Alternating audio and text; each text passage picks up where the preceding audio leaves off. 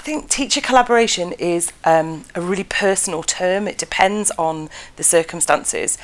Collaboration should be working together, working to achieve an agreed goal with defined outcomes that are measurable. And I think it needs to be driven by the needs of the environment that you're working in. I think for teachers there's an element that it's easier. There's in England certainly there are 13 national curriculum subjects to consider.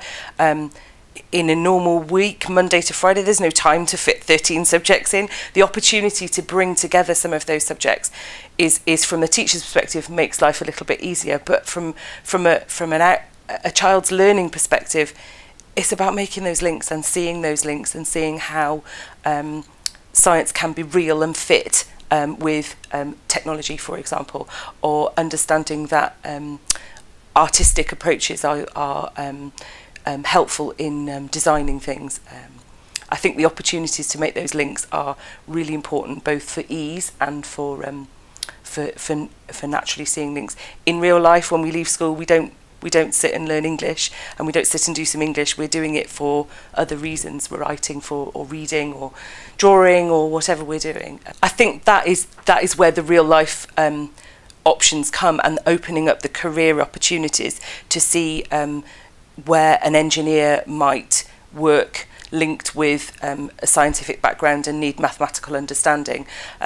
Those subjects in life are not isolated. Scientists don't work in isolation. They have mathematical understanding. They work in a technological way. I think those are opportunities that need to be made clear with very young children as soon as possible. Recognise what's going well. Recognise where departments or age ranges or groups of teachers are doing things that are effective, whatever that might be, and giving them opportunities to share that practice. Obviously in primary we don't have departments, we don't have STEM sections. Teachers teach everything in a primary setting, and so often what happens is that teachers become quite specialised in their age, not in a subject. And I think giving teachers the opportunity to work with different ages and share their practice. For example, early years practice is very much like a future classroom lab, for example. That's how little children learn. They learn in different areas. They choose which area is best to go and find the answer. Those experiences can be shared with teachers who work with older children and go and explore and unpick why is that working, what can I take from that, and the other way around. I think age vertical grouping opportunities, both from children and from teachers' perspective, can be really helpful. Time's our most precious resource in schools, one we don't have enough of. Time mixed with money. If you're going to facilitate collaboration within the school day, that requires taking one teacher out of one setting and putting them in another. What happens in the setting they've left? Has there got quality support and learning still going on while the teacher's working with another one? Is there money to support that? Sometimes the barriers can be engagement as well, staff not wanting or feeling like they have a need or feeling like there is a benefit to be earned. And I think head teachers have to be very clear on what the expected outcomes are and share those and make those a collaborative approach, not to feel that that is something that is given to them and told to them, but something they are part of, and that is part of that school vision to take things forward and to learn from each other.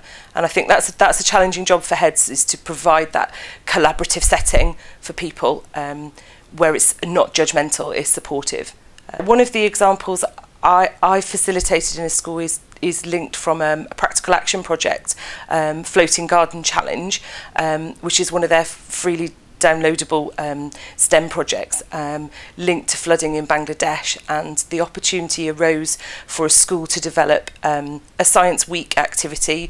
In England we have a big Science Week in March where schools do all sorts of activities, and this school had never worked on a Science Week activity before, so we started simple and chose a project that was already there, resources already made, and used those for teachers to have a go at. So we had a staff meeting and we shared the idea, and then we asked everybody to sit in their age ranges and talk about what that would look like in their age, so our very young children, and what that would look like with 3 and 4 year olds, and what that would look like with 9 and 10 year olds.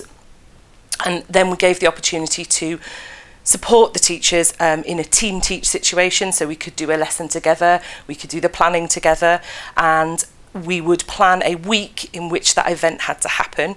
It was up to you when you did that. Some teachers chose to invite parents in to make that a collaborative project with the community.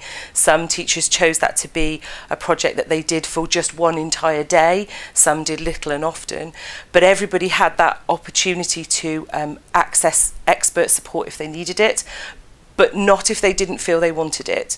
And then we did a reflection activity where everybody brought the work the children done, everybody shared photographs, we talked about what that had achieved, and then from that school now have a regular Science Week activity week.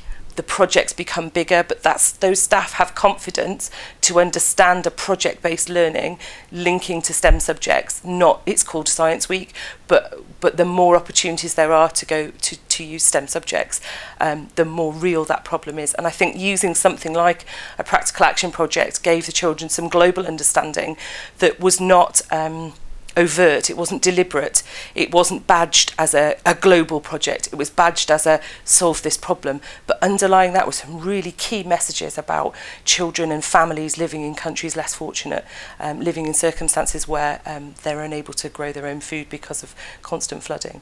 So yeah, it was a really deep project, but on the surface it was quite simple and straightforward.